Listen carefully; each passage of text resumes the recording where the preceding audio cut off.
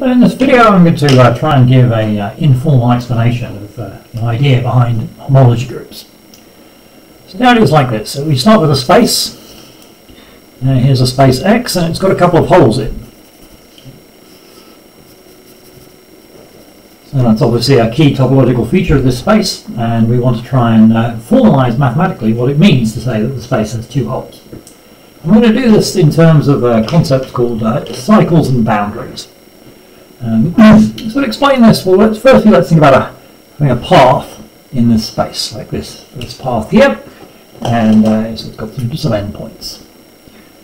So the path is called U, and it starts at a point A and ends at a point B. Okay, so I'm going to write this curly D to curly du is the boundary of U.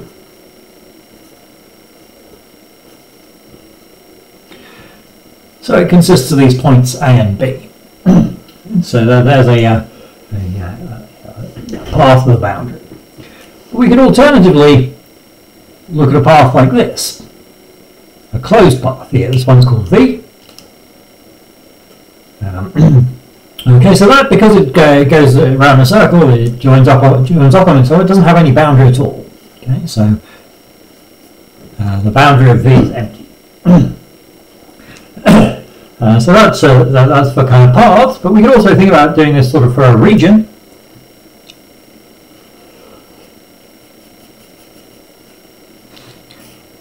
So let's call this region here P.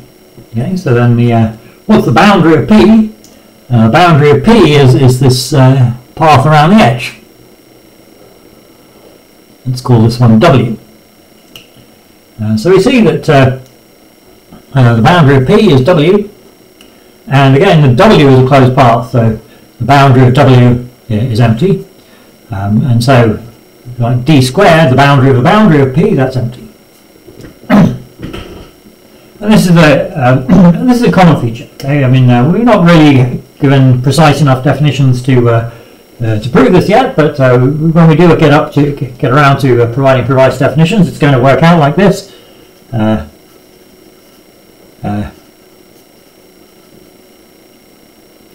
D squared of anything is going to be empty or zero. Okay, so here I wrote empty, there I wrote zero. We're not saying anything sufficiently precise to really distinguish between those two things, but eventually we're going to make things into a group, an additive group, and zero will be the identity element in that group.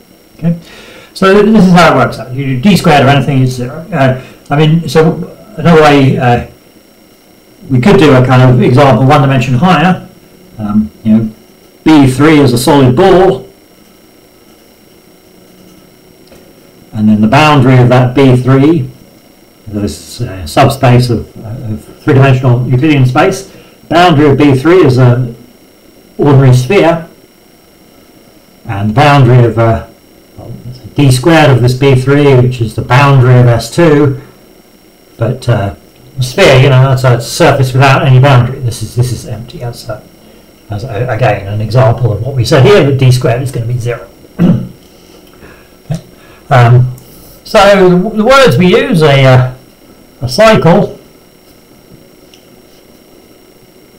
a thing with no boundary.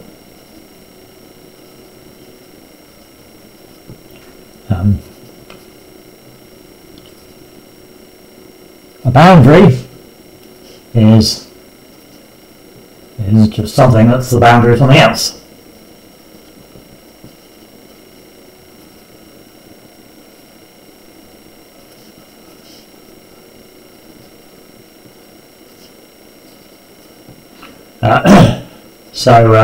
If X is a boundary, then that means that X is dy, for some y, so dx is d squared y, which is zero, by what we've kind of said here, the boundary of a boundary is always going to be zero, therefore X is a cycle. So conclude, all boundaries are cycles.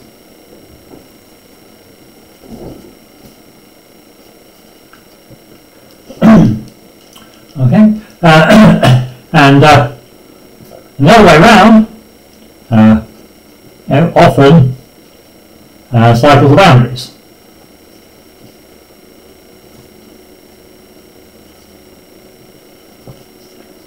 But not always. Okay. So we go back to this V that we had here. I mean, that's obviously a boundary as well. We can fill in the middle, call this Q, and this here, V is dq. Okay, so V was a cycle because dV is empty, but V is also dq. But what happens if we do a path like this one? Let's call this one M.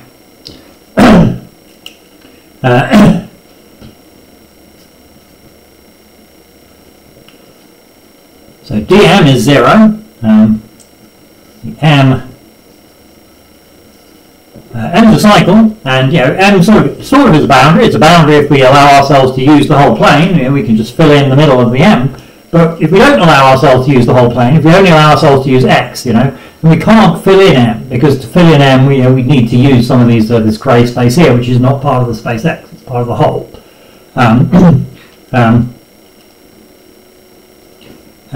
M is not dp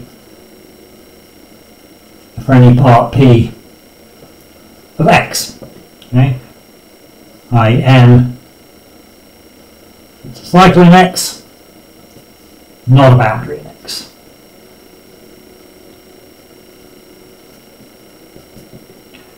And so this detects presence of a whole.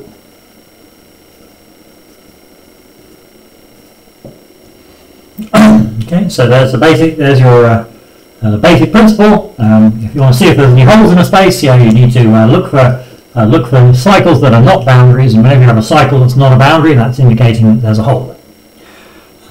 So there's going to be plenty more sort of elaborations on this basic point of view, which we'll do in a separate video. That will do for the first introduction.